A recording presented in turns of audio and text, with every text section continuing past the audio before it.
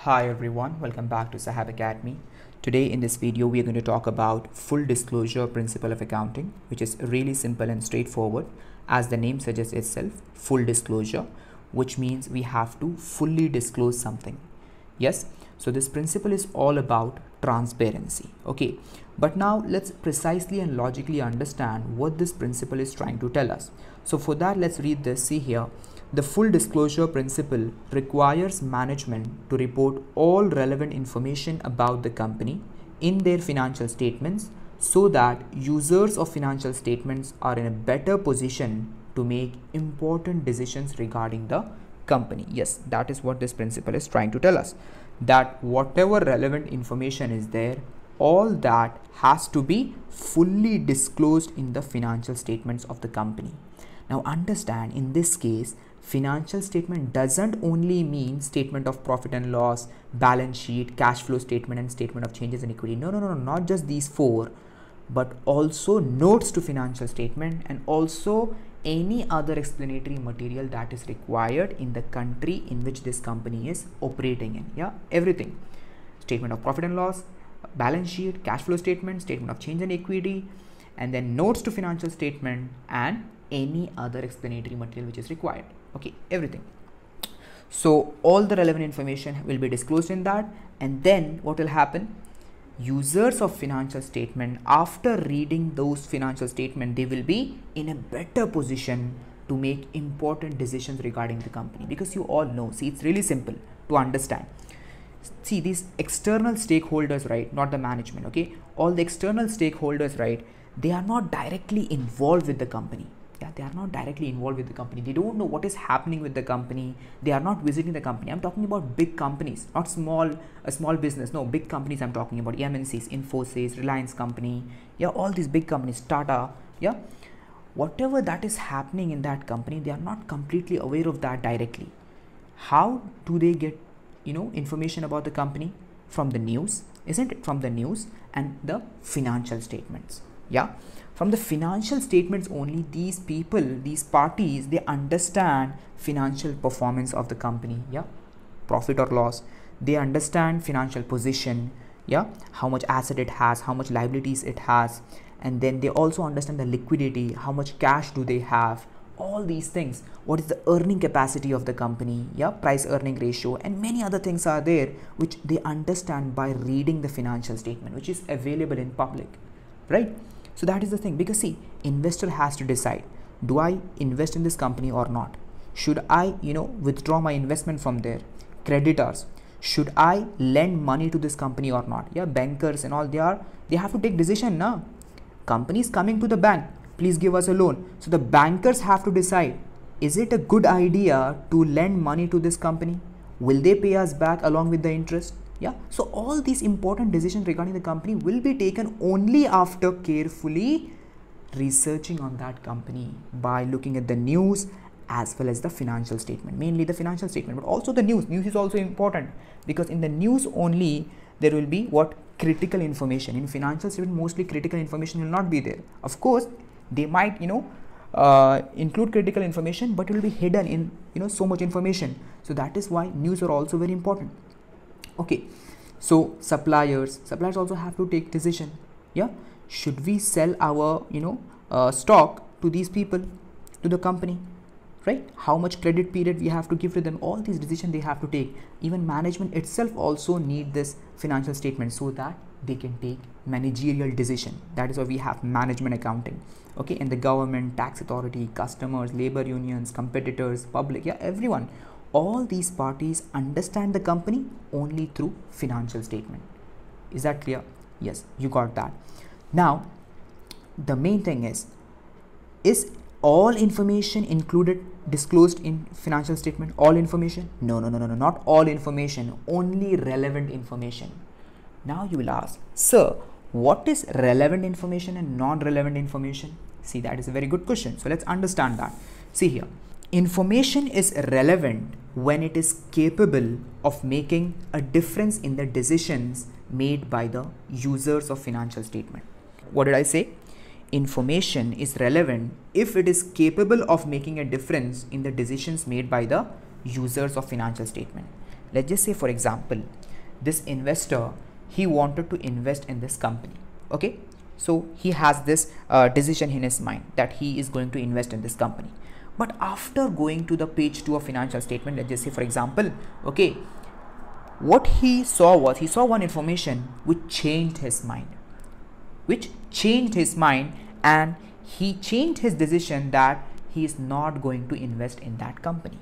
Okay, he is not going to invest in that company. So understand that information was relevant because it changed the decision of that investor.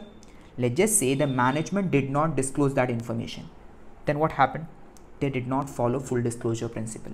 Yeah, because that information was relevant. See here, by disclosing that information on the second page, for example, I'm just taking simple example. Okay, on second page, that information, one line, let's just say, yeah, by disclosing that, it changed the mind of this investor. Yeah, so it was a relevant information. Is it clear? But now you will ask, okay sir, we got that information is relevant when it is capable of making a difference in the decision made by the users of financial statements. Okay, but now when information will have such capability, of changing the making a difference in the decision made by the users of financial statement, when information will have that capability, it's really simple. See here, when information possesses confirmatory value or predictive value, or both. Confirmatory value, predictive value, or both. Okay, either it will be confirmatory value or predictive value or both. Fine. So now, what is confirmatory value? Really simple. Confirmatory value means that it confirms something that happened in the past, provides information about past events. For example, in the month of December, we have sold, let's just say, 50 lakhs. Okay, 50 lakh revenue has happened. So this is what this provides information about past events. Predictive value means what? You understood confirmatory value now? Whatever that has happened in history, in past, it confirms over here, then that is confirmatory value. That means that information has confirmatory value. Okay, now understand predictive value. Predictive value means that it provides predictive power regarding possible future events. Yeah, it gives the idea to the person who is reading that information that they get a power that they can forecast something, they can predict something, that okay, this may happen in future because of the information which I'm reading right now. From that they understand, okay, such and such event can happen because of this. Yeah, provides predictive power regarding possible future event. For example, I will take an example where you will understand this. Okay, so let's just say for example, we are a construction company. Okay, XYZ, we are a construction company, and our worker got badly injured. Let's just say, yeah, he was working with one tool or something, and that tool was defective. The company purchased that tool, but that tool was defective. Okay, now what happened was, let's just say it was not defective, it became defective, and we did not replace it. Okay, we did not replace it. We said, okay, it's working now, let's just leave it, let's just see for how many years it will work, let's just see later when it will be completely defective, then only we'll replace it. Yeah, something like that. So what happened, worker was working with that tool, and let's just say his arm got cut off because of that. Yeah, so now what did that worker do, that employee? He filed a lawsuit against our company XYZ. He filed a lawsuit, okay, a case. So now in the court, that case is pending. Okay, the order has not come whether we have lost or won the case. That has not happened, the result has not come out. It is pending, the lawsuit is pending, but we have lawyers, right? The company has lawyers, so company knows that 30% chance is there that we are going to lose the case. Yeah, we are going to lose the case, and we may have to pay 1 million in fine to the employee. Okay, we are going to maybe we are going to lose the lawsuit. Okay, that is the situation right now. Now how did we come to know that we are going to lose? Our lawyers told us, because they know now, they have read the law and everything, they know how the situation is, so they give us this advice that we may lose. Okay, so now how we are going to treat this according to full disclosure principle? The full disclosure principle says that whatever relevant information is there, it has to be disclosed in financial statements. Yeah. So by following this full disclosure principle, what the company, the management, the accountant has to do is, of the company, what they have to do is, they have to disclose this event that worker was, what do you say, the worker was injured, his arm got cut off, and we have to recognize, important thing, we have to recognize a contingent liability of 1 million, because the fine is of 1 million now. So contingent liability of 1 million, we may have to pay 1 million to this worker in case if we lose the lawsuit. Okay, that is the thing. What is contingent liability? Contingent liability means that in future we may have a liability. There is a difference between liability and contingent liability. Liability means present financial obligation because of a past event, right? But contingent liability means a liability may arise in future. That means contingent liability. Yeah. So in the footnotes of financial statement, in the notes to financial statement, we will mention contingent liability 1 million. So you see, when investor, creditor, when they will see the financial statement, let's just say investor is seeing the financial statement, and in notes to financial statement, he sees contingent liability 1 million. So what is the idea investor is getting now? Investor is getting the idea that in future, if the company loses the case, then company will have an outflow of cash of 1 million. You see, future event. See, provides predictive power regarding possible future events. Yeah, it's a relevant information because it has a predictive value. Yeah, maybe company will lose the case and maybe company will have to pay 1 million to that worker. Cash outflow is there now, 1 million, it's a considerable amount. Okay, so that is the thing. This is how full disclosure principle is applied. Okay, I just gave you one descriptive example over here. Okay, contingent liability example. Fine. Now I'll just show you a big list of this application of full disclosure principle.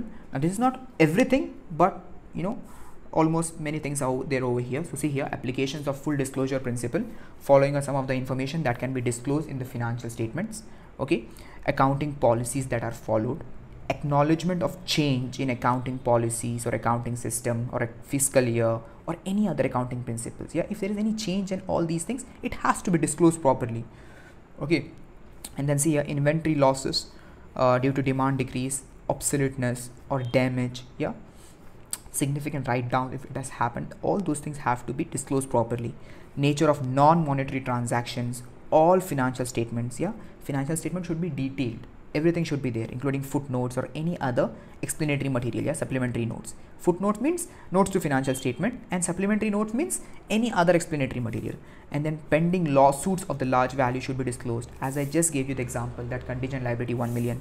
Yeah, any future expectation of changes in tax rates, methods of depreciation being followed. So whatever relevant information is there in the company, whatever changes that has happened over the year or anything new has happened, if it is relevant, if it has confirmatory and predictive value, that means it has to be disclosed in the financial statements. Okay, that is what full disclosure principle is trying to is telling us. Okay, so this was the entire idea and a very in-depth idea about full disclosure principle. So I think you have got this. It was very simple. Okay, so that's it for this video. See you in the next video. Bye.